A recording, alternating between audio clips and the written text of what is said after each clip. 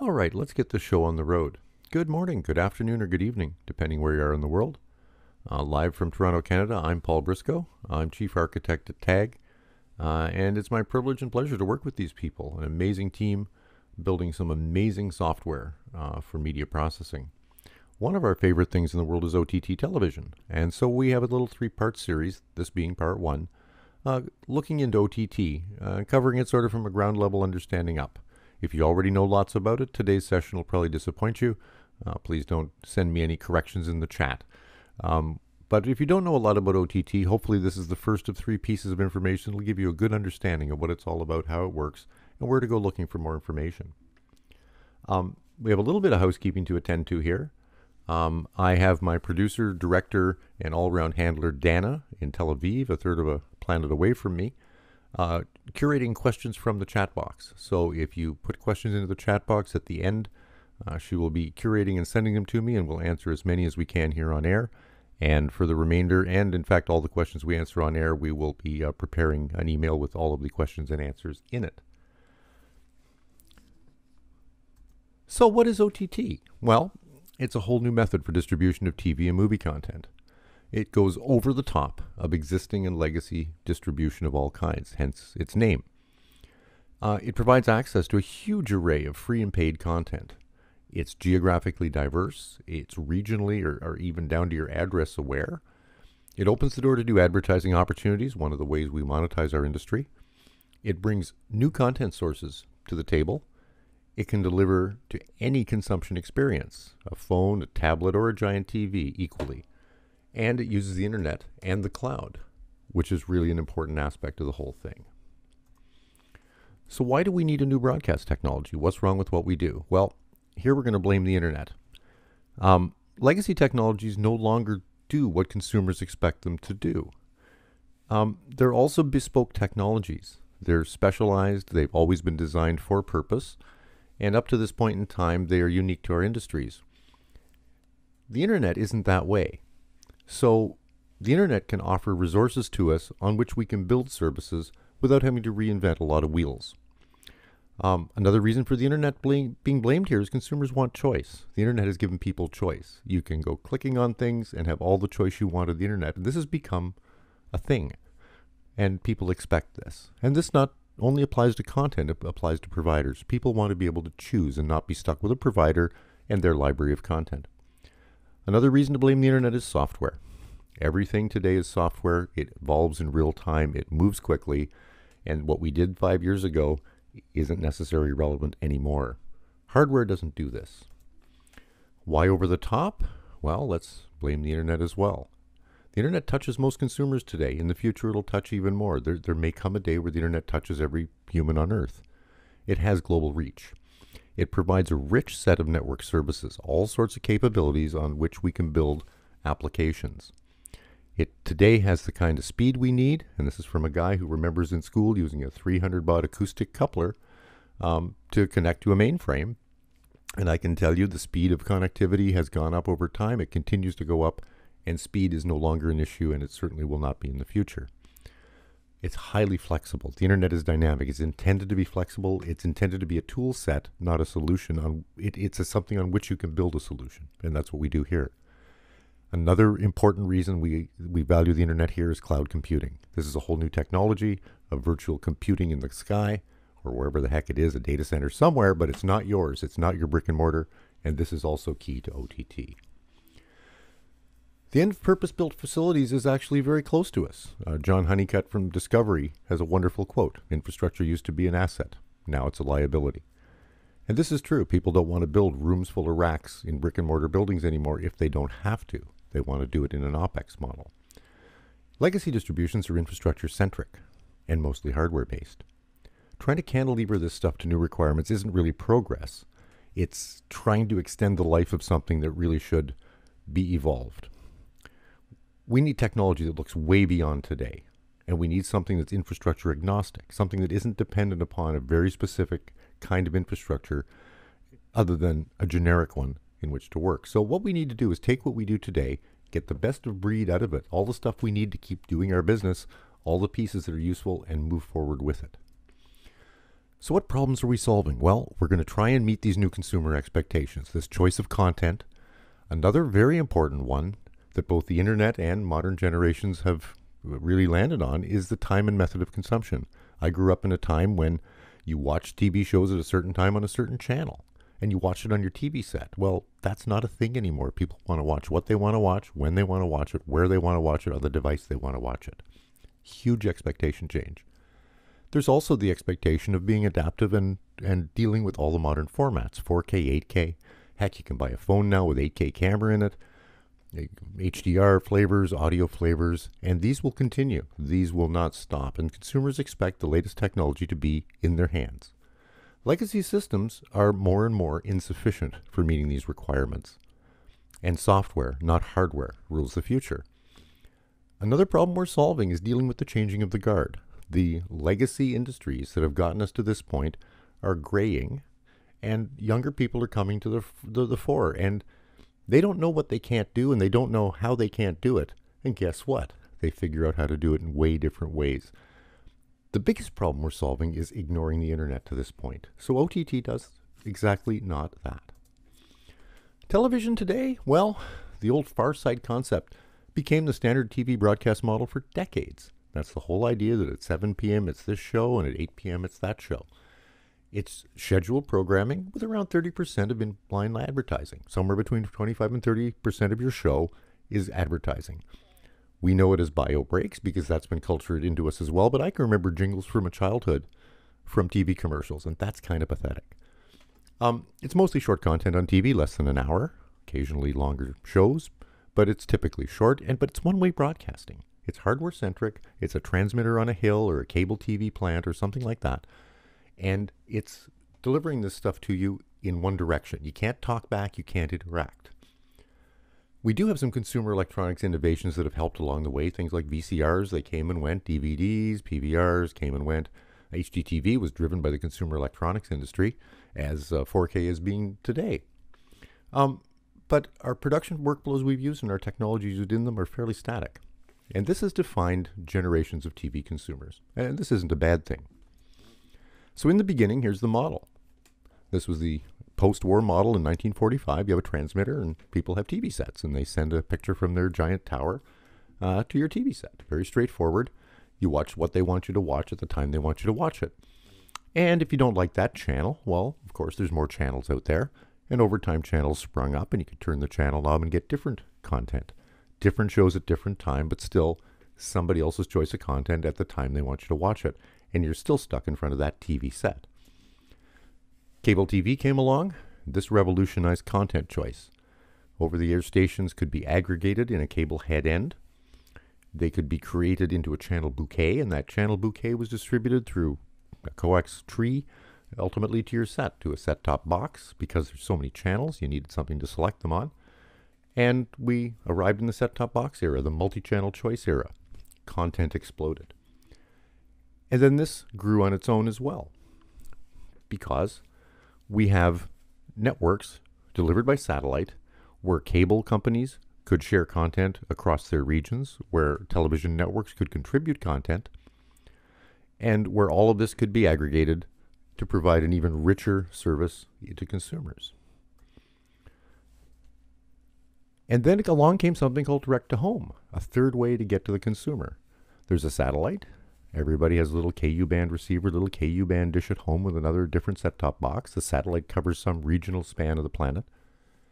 And what they do is they aggregate all of this stuff as well. Network feeds, TV stations that were previously in cable systems, those same things now come over direct-to-home, and direct-to-home and cable are now becoming very, very similar in terms of their content and their subscription models.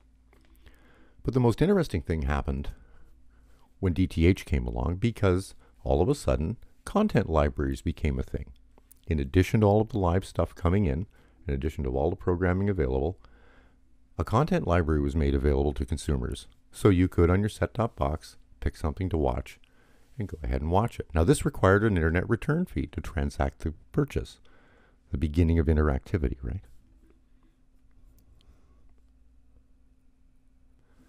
Now, just to discuss the robustness of this infrastructure, this all started out as analog. and over time, one piece at a time, went digital. Digital cable was the first one to go. TV broadcasting followed fairly soon with DVB and ATSC standards. And of course, direct-to-home satellite was always digital. So we have had an evolution of technology without changing our infrastructure or our methods, but it's worked very, very well. Until recent times, this has been a fabulous technical solution. And it has been cantilevered to HD. It's being cantilevered to 4K. But it's still not meeting the breadth of consumer demands. One thing it's definitely not meeting is this demand here. You can't watch it on anything but a TV set. So if you have a browser, if you have a tablet, if you have a phone, this kind of television isn't for you. This is a simplified view from Major League Baseball. It's a really nice way just to understand the situation. With regular broadcasting or with over the top, you can see the green check mark showing the things that are the same. So what's different? Well, the broadcaster and the cable distributor of yore is now online. The internet has gone away to replace those two prior infrastructures. So today our characteristics of TV, scheduled programming, a whole bunch of inline advertising, short content, one way, slow incremental evolution, helpful innovations from the consumer electronics business, forced consumption environments, and in fact political alignment has come up over the years as well. You know what the flavor of each network is.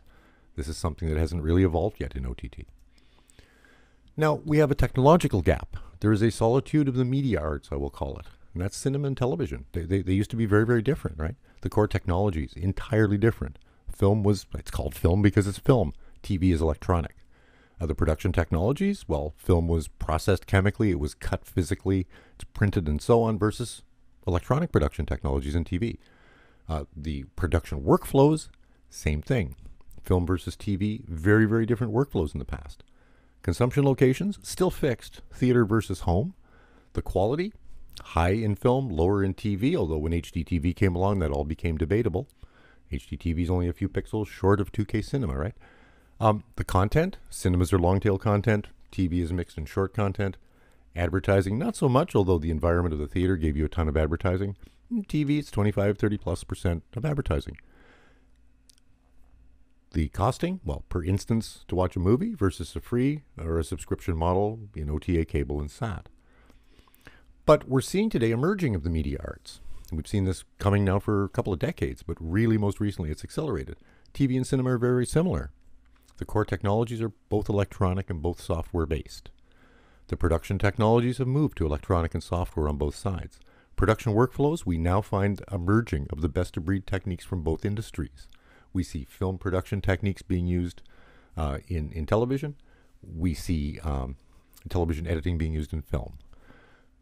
Consumption locations, well, more than ever before, but still not enough. The quality is no longer an issue. The content's ubiquitous. Content is now everywhere. We can get movies on TV. Advertising, well, that varies right now by means of carriage, but advertising is still covered, and the cost is now really quite commensurate with the content value model. So then what's OTT? Just to re-summarize, it's a method of distribution of TV and movie content. It goes over the top of all our legacy stuff. It gives consumer access to a wide array of content sources, free, pay-as-you-go, and subscription. It's geographically diverse and it's regionally aware, and it brings new advertising opportunities by using the internet, the software, and the cloud.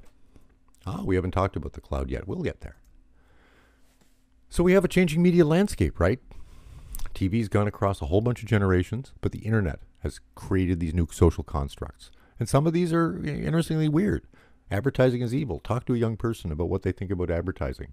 The stuff that pops up on your browser or the stuff you get on TV, and you'll find that it's not the most popular thing in the world because of its lack of relevance sometimes, its pervasiveness, and so on. We also see commodification of video. YouTube was the thing that started to change that.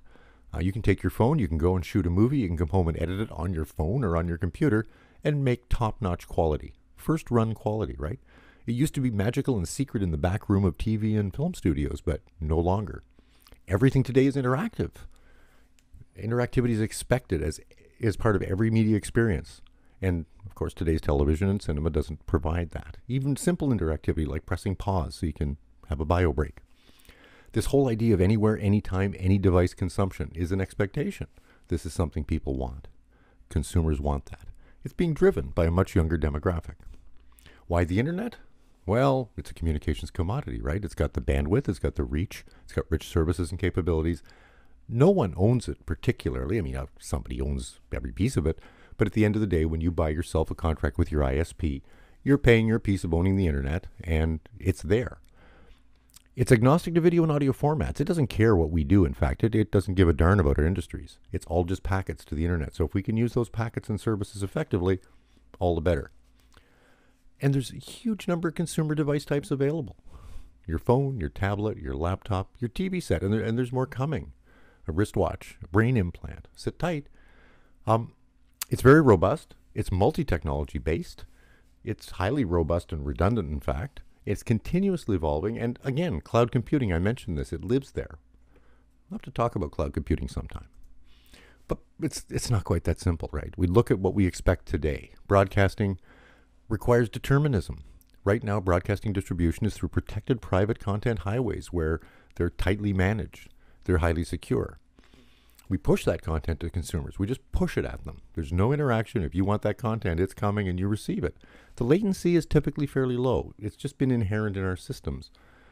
Is it actually important? Well, that's another discussion. We have to adhere to standards, rigid normative standards, for media formats, for transmission formats, and in many cases over-the-air regulations as well. The internet's not natively good at these sort of things. So we do need some new technologies to accommodate these. We need to come up with delivery determinism. We need to come up with internet-friendly mechanisms for transport. And pushing doesn't work on the internet. Stuff on the internet is pulled. When you go to a web page, you go click, you're pulling content. You're requesting it to give you content, but you're doing the pulling from your browser, and that's the technology we have to look at using. Latency, well, when and why does latency matter? It's going to be a challenge to achieve low latency on the internet, but we need to ask ourselves, when's it important, when's it not, and how do we handle that? We do have some rigid standards, of course. And we have new evolving standards. We also have some sort of non-standards because the internet isn't driven by hard, normatively derived ISO compliant standards. The internet's actually defined by a bunch of documents called request for comment. Now, they aren't really just a request for comment. They're the result of those comments, and when they finally distill down to something robust and they're peer-reviewed, that becomes a standard to run the internet. Who'd have ever thought? There's no huge number of ISO standards running the internet. Everything's software-based. We need to use software. We need to be able to have this resident in the cloud, and we need software-based consumption platforms because there's no use in having flexibility at one end of the system if you don't have flexibility at the other. Software in both ends is key. Internet is very, very good with this sort of thing. So these new requirements, well, screens. This is interesting. There's many, many new image resolutions. What's the pixel resolution of your phone? I mean, you can tell me your TV set is 1920 by 1080. Can you tell me your pixel resolution of your phone? Some people know it, most don't, and most don't care. The point being, if I'm delivering OTT to a 4K screen, I got to send a lot of pixels to achieve the quality. If I'm sending it to your little phone screen, I don't have to send as many pixels. But that's probably not going to be a standard broadcast format. What will be standard is 16 by 9. Something else people want, of course, is just what you expect like you have in music. You want device handover. You're watching it on your tablet. You go upstairs, you press pause, you turn on the TV, you press unpause. You want handover. You want pause and rewind and fast forward and park, maybe record. You want to deliver targeted advertising. If you have to deliver advertising, make it regional, make it local, make it personal, make it relevant. This is important to people. They'll pay attention to relevant advertising. And we have to be able to handle technically present and future compression formats. So what can we reuse? Well, MPEG Transport Stream is a robust carrier. It's self-describing and self-synchronizing. It's a useful thing. That's something we can take advantage of going forward. Of course, our video image formats, resolutions, frame rates, color volumes, these are all useful. We can take those forward. They're supported already in consumer devices. We can use and build on those. Our video compressions, same thing. We have some good ones today. MPEG 2 is a little old, but it works really well. MPEG 4 HEVC. And there are many, many more coming with higher efficiency and better performance. Same with audio. We have audio formats and compression. We can reuse this stuff. We need to reuse this stuff to have continuity of our business. So how does Internet OTT transport work? Well, in a nutshell, which we'll get into a little, we'll crack this nut and get deeper on the next session. It uses TCP/IP. TCP, the Transport Control Protocol, is a almost guaranteed delivery service in that if a packet is lost, it's retransmitted. I say almost lossless because if you cut the wire, well, it's going to try and retransmit that packet and never succeed. But under normal circumstances, and in normal internet operation, by the way, packets are pouring on the floor of data centers all over the world all day, every day, but TCP takes care of the problem. So we need guaranteed delivery. That, unfortunately, introduces latency, and this is where the fun starts. The content gets pulled by end devices, not pushed from the top. This very web-centric model. When you watch content using OTT, you are making a request, and then your browser starts to pull the content to you or your device that you're playing. It's based on file transfer of chunks of media. It's no longer a continuous stream. It's files. It's chunks. These chunks, when you put them together, forms that same stream, but we're transferring files, something the internet is very comfortable with. There's multiple versions of the content made available. I talked about the sending resolution for your phone and resolution for your TV. So OTT allows multiple resolutions of content to be transmitted simultaneously. And then the player picks the one that's most appropriate. And the player can also switch the version dynamically. We can also, with OTT, insert ads at any point in the path, all the way from the head end, down through the distribution, right into your player. And your player can play you an ad that was targeted just to you, probably maybe even knows your name.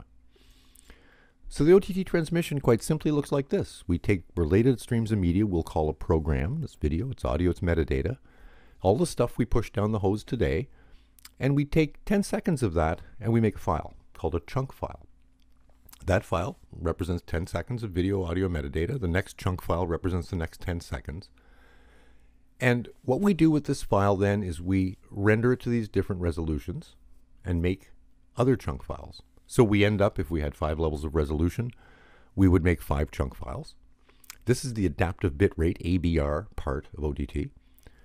And then we create a file that describes those chunks. So we have these 5 chunks representing 10 seconds of video, audio, metadata, and we create a file that describes them. It's called the manifest.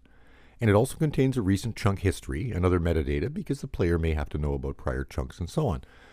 And then we post all of that onto a server. And then we do it again. And that's all transmission does. It's a continuous posting of these chunks of files, these groups of chunk files onto a server over and over and over. The way it's received is really quite simple. The player contacts the server. There's probably authentication required. There's quite possibly encryption that has to be established, authenticated, and set up. And ultimately, the user gets to a program guide, and they navigate a list, and they pick something to view, and they click the button. The player goes and pulls the current manifest file, the latest manifest file it can find. Now, the player knows something about its resolution. It knows something about its available bandwidth to the internet, so it can pick what it wants to watch. It can decide which rendition to look at. So it then pulls that chunk, and only that chunk, and it plays it. And so it plays out that chunk, and when a new manifest comes available, it goes and pulls that manifest, and then it selects the chunk it wants again. If the bandwidth is changed, it'll select a higher or lower chunk, and then it'll seamlessly play that chunk immediately after the end of the first chunk. And then this process repeats itself. It's just rinse and repeat. It's a super simple method. It's not particularly intuitive in terms of streaming, but if you look at what goes in one end and what comes out the other, it's still a stream technology. It's still moving, living, real-time video.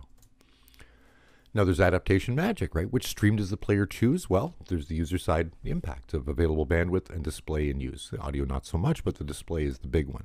So during playout at every chunk boundary, when bandwidth changes, it can pick a different chunk. So the red arrow line is your large TV screen, you got good solid bandwidth, you just play the highest quality chunk the whole time, the 1920 by 1080 HEVC. If you're watching that and your kids are playing a game and your wife's watching a movie and some other internet stuff's going on, your bandwidth goes up and down, you can see by the third 10-second block the bandwidth's gotten bad, so we're going to switch to a lower quality chunk. Now, you're watching a big screen and we're switching to a lower quality. Is that good or bad? What's the option? The option is we freeze the video and show you a little spinny disc that says buffering.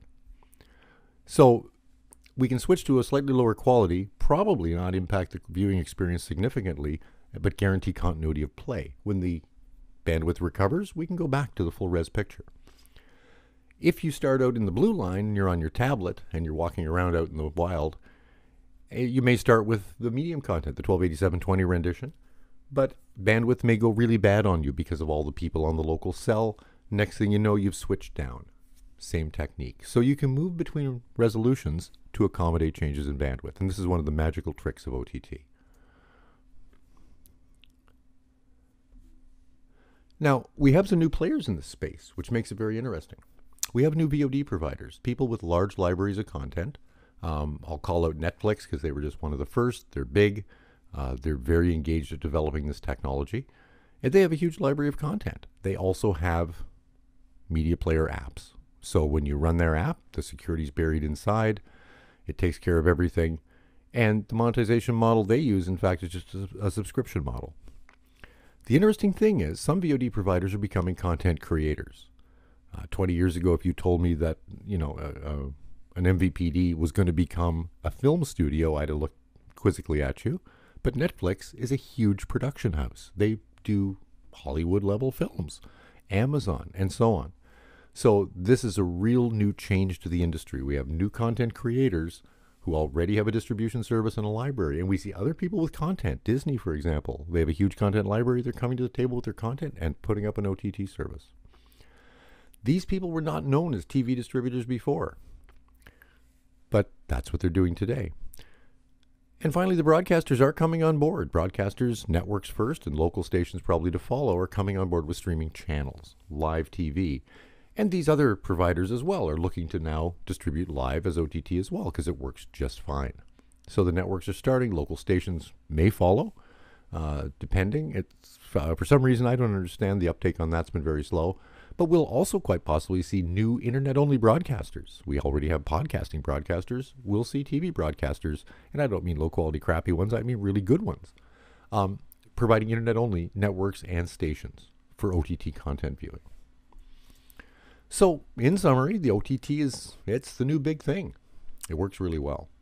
If anybody, I think probably everybody watching this has used it. If you've watched a YouTube video, it's OTT. It's complicated. Technically, it's not quite the same as a stream, but that's okay because the internet's complicated too, and that's all abstracted away from you by software. There's numerous flavors of OTT. We'll get into that in the next section because it's not straightforward, and just like everything in the industry, there's no single way to do things anymore. But it can accommodate live, it can accommodate VOD, SVOD, and so on, and it can accommodate most any player platform if it's a software-based player platform. And the important thing here is it's cloud-friendly and cloud-native. And I didn't say a word about the cloud all this way, and I'm going to leave it like that, because next time around, we're going to talk deeply about the cloud as we look into the guts of OTT. This is definitely, however, the future of media consumption distribution, at least for the foreseeable path forward. There are 3 chapters to this. You're watching the March 3rd Understanding one. April 6th, we'll be going technically speaking, and May 5th, we'll be looking at the business of OTT. So I hope you'll join us for those 2 follow-up sessions. As well, we have a series on the cloud. Cloud 101 is a multi-part series, and you can replay the first session, which just happened, I think, last week, and register for the rest on our website at www.tagvs.com. And with that, I'm going to leave it here. We do have a few questions already. Dana has sent me a few here. Let me look at the screen. And let's get a few out of the way. I don't want to go way over time here, but first question, what about 8K and beyond over the internet? Will it still work? That's a good question. So it's dependent upon a bunch of things. It's end-to-end bandwidth, which doesn't just mean the internet backbone. It means the drop on your end. It means the bandwidth at the high end. And it's a function of video compression. So the combination of compression and bandwidth are what will enable 8K. Will it work? Well, today it's probably a little bit dodgy. Will it work in the not too distant future? I would venture to say absolutely yes. The consumer electronics people of the world are going to push 8K forward when they run out of people to sell 4K panels to, and we'll have to respond to that. Or it'll be like today, where broadcasters aren't delivering 4K content in North America, but the internet is, so people are buying 4K TVs. How can you handle future compression formats? Oh, what an excellent question. I'm glad somebody asked that. Because I'm way out on a limb here saying, yeah, we're going to support things we don't know yet. Well, the way we do that is through software. And I'm sorry to be glib about it, but it really is the way things are. If we can define it, we can write code to do it. Will software be fast enough? Well, it just keeps getting faster. Everybody's familiar with Moore's Law and the other things that make things get faster and faster over time. So absolutely, we can handle future compression formats because they'll be written in software. They'll be software-based. And everything from this system from end to end is software. So absolutely, we'll be able to handle formats that haven't been invented yet. I think I can say that with reasonable confidence. Do you think the current OTT players will consolidate into a very few major players, leaving no room for competition? This is a question. This is a good question for the third session. That's really hard to say. Consolidation is so hard to predict. There's so many factors that drive that. We may see some of the legacy distributors consolidating as they move into OTT for mass against some of the existing VOD players out there. It's really hard to say. If consolidations do occur, what they do is they open up gaps in the market for new entrants, right? So whether there's consolidation at a high or low rate, I think it is just part of the evolution of the market, and it'll remain to be seen what happens. I do not think there will be a big brother of media ever. There will always be alternate. This is art we're talking about. Don't forget, this is the technology of art. So there will always be alternate art. So, if everybody turns into one big company, there's going to be other people out there waiting to fill in the vacuums that were left. Let's do one more. How long will current broadcasting methods hang on? Will OTT replace them all? Oh, broadcasting is not going anywhere. Not in a hurry. It is on decline. I know they've been seeing in MVPDs, broadcasters have been seeing viewership and revenue dropping at a rate that is less than the rate of growth of OTT. But I think they've got fairly long legs. I think it'll be quite some time before those go away. So I don't think there's any concern that that market is going to completely evaporate and disappear. But I think we will see OTT take up more and more, and internet-based distribution technologies will probably drive the future. We've got some more questions, but I'm going to draw a line here because I've been talking at you long enough, and you're probably getting pretty tired of me. So I'd like to thank you for joining us. I really appreciate your time. Again, we know it's valuable to you, and it's valuable to us if you give us your ear, so thank you. There's my email on the screen. If you want to drop me a line about any technical subject or anything for that matter, feel free to write. I'm always happy to correspond. And I look forward to seeing you next time. We hope you'll join us. That's it from me. Have a great day. Thank you so much for being here.